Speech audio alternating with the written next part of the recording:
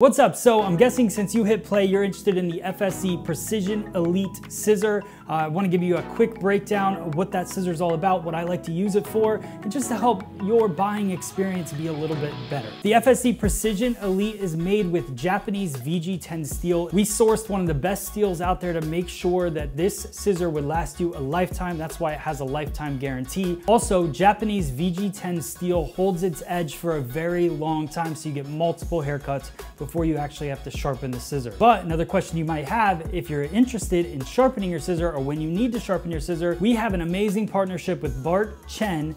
So you can just click the link, hit the sharpening link in our website. So the FSC Precision Elite Scissor comes in 4 different sizes. We have 5, 5.5, 6, and 6.5 inch. 5 inch I love for precision cutting.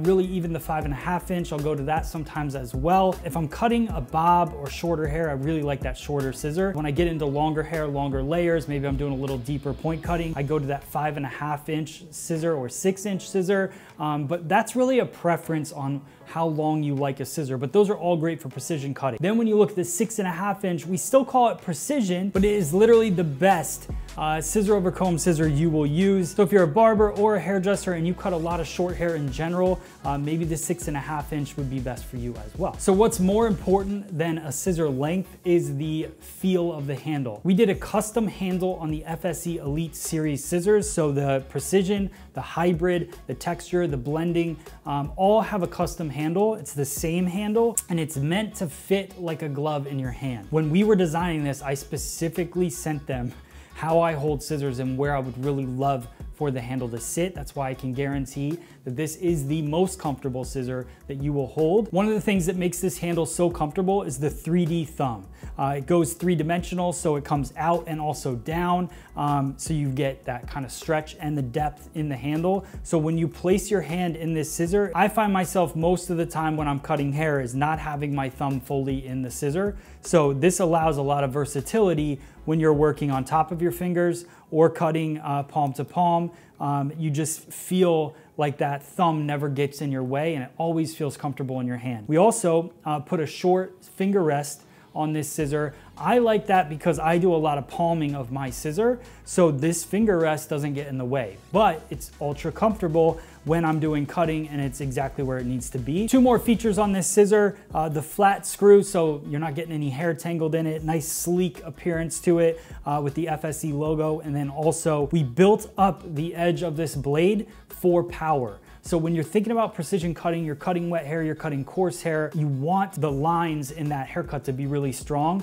You want a strong blade as well. So the skinnier the blade, the weaker it's going to be. This blade will cut through any type of hair texture and density, and that reinforced edge right there will help you get through it. So hopefully that answers all your questions about the FSC Precision Elite. One of the first things I want you to do when you get the scissor, get it out of the box, take a look at it, feel it in your hand, see how you like it. Check for the finger inserts, whether they're in the scissor or in the case. Put the inserts in if you want to try that, see how that feels. Take the inserts out, feel it that way as well. Then once you feel comfortable with the scissor, if it feels comfortable in your hand, then you have your oil and you also have a tension key that come in the case as well. The oil, all you have to do is you take the lid off and crank this thing about 10 times to get the oil started. Then after that, you only need to crank it a couple times to have oil come out of it, but just give it a few cranks until you see oil right here on the bristles. Then once you've done that, all you're gonna do is paint the blade